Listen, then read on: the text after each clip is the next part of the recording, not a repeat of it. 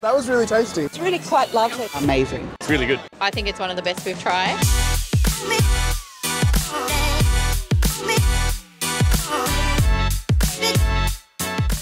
Hi, I'm Marty Sveller. I'm Ed Sveller and we're Banks Solander Distillery.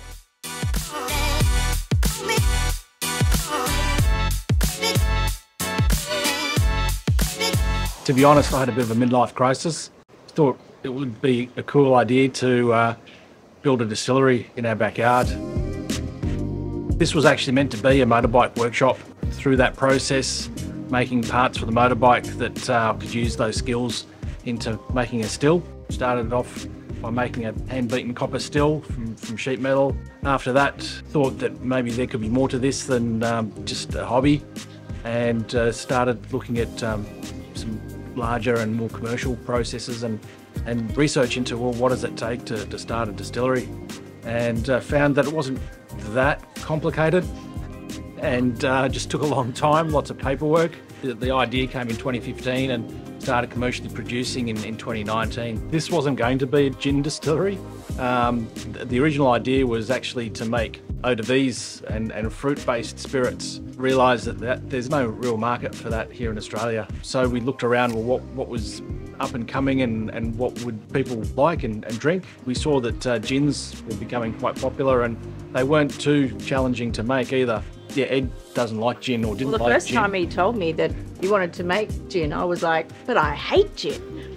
Yeah, we quickly found out that it wasn't gin that Ed didn't like, it was bad gin that Ed didn't like. Once we realised that, had the go-ahead actually to start making a gin. So he got me some good gins, mostly European styles. I realised that all the flavours that you could possibly get into the gin was actually really amazing. When we started playing around with recipes, he'd come to me, usually 10 o'clock in the morning, he'd taste.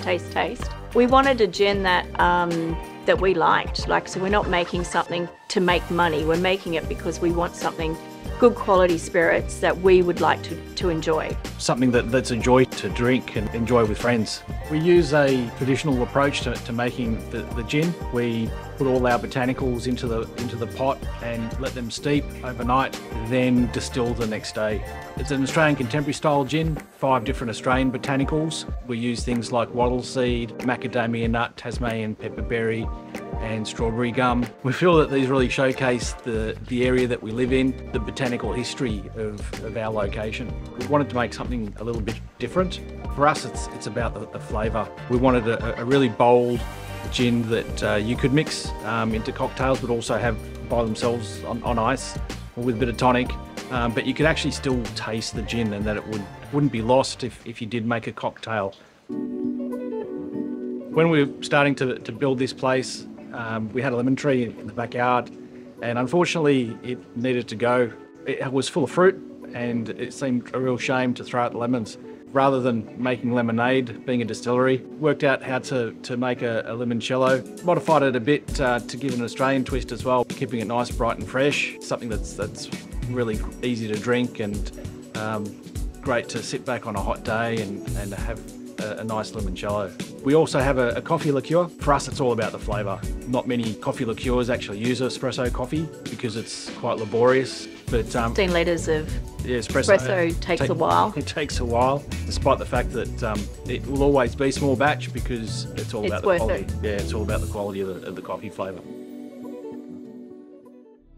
We'd like to bring on new products into the future, keep that creativity going. Considering we didn't see ourselves here 3 years ago. It's still a thrill to see our bottles in bottle shops, you know. Maybe some limited releases, see if we can get our core range spread across to a larger area. I mean, at the moment we're mostly New South Wales based, but we'd like to get across to the different states, but maybe even overseas. Learning more on how our product would be used in a bar so that we can make sure that anything new meets those standards. Continue to expand, continue to grow, creating more interesting sort of drinks for people to enjoy, but yeah, keeping that quality there.